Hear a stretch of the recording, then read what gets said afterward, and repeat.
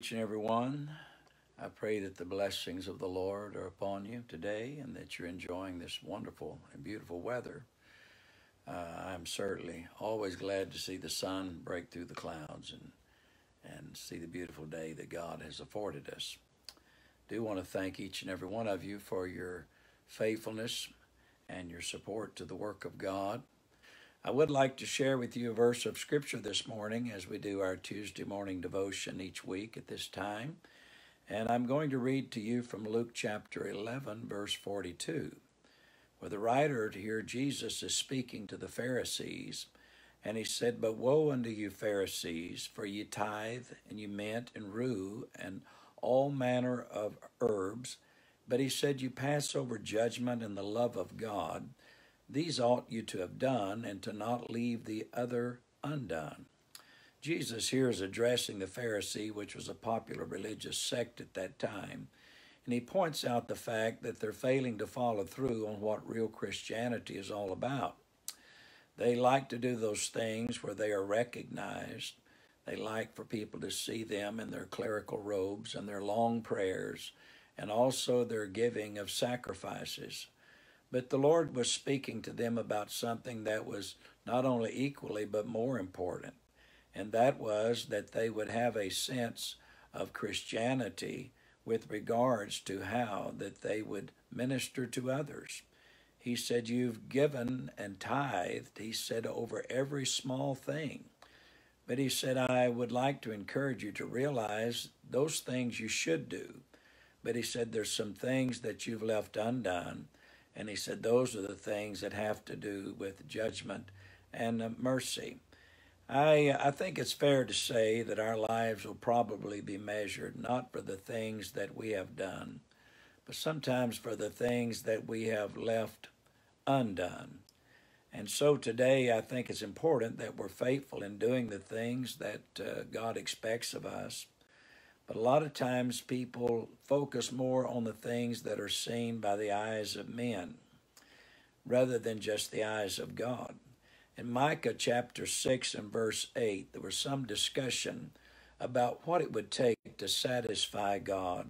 Would it be sacrifices? Would it be the gifts of oil and precious things? In Micah chapter 6 and verse 8, the Lord replied to him and said, God hath showed you, O man, what is good. And what doth the Lord require of thee, but to do justly, and to love mercy, and to walk humbly with thy God?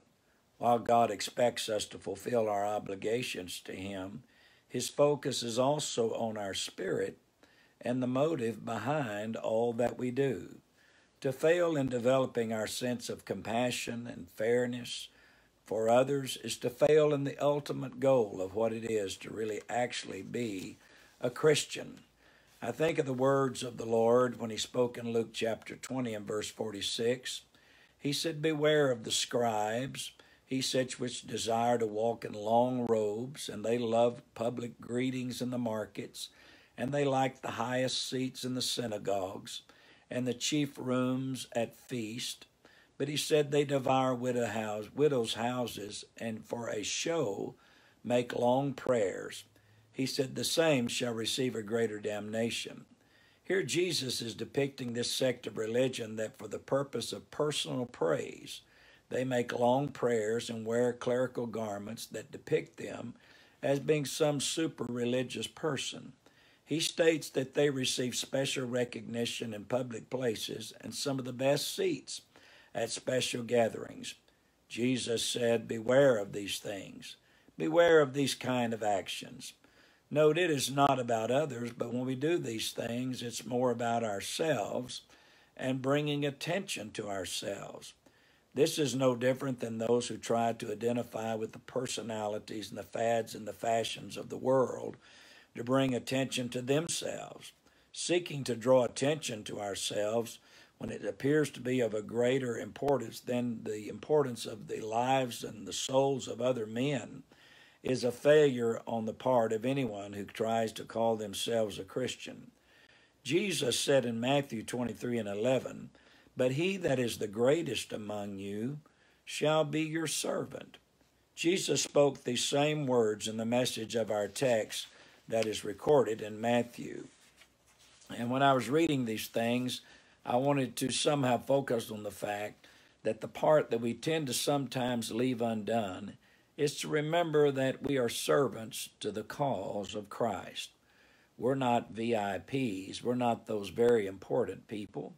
We're Christians. We're called to serve. Our job is to accommodate all of those who are seeking to know Jesus Christ and to enable them in making that possible. This is the part that we cannot afford to leave undone.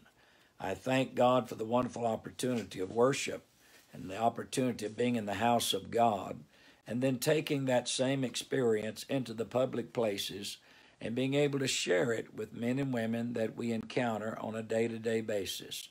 However, we're not there for them to appreciate our sense of self-righteousness. But what we are there to do is to somehow communicate to them that we have something they desperately need, and that is to come in contact with the compassion and the empathy of Jesus Christ, who is concerned about their eternal soul. I pray today that God's hand of blessing will be upon you. And as you go about your daily life, I pray that in your encounter with others that may not know Jesus Christ, that after talking with you, they can experience the love, the compassion, and the empathy of God, more so than to walk away and say, you know what, that was a very religious person that I talked to. If that's all they can remember, then we're failing in our duty and our calling. I pray today that some will be impacted by my life. I pray that somehow the few short words that we've shared with you will help us all to remember that we're called to be servants and to serve the purpose of God in reaching a lost and a dying world. God bless you. I pray that his hand of blessing be upon you and keep you. Go with God today, and I can assure you he will go with you. Amen. Please like, comment, and subscribe.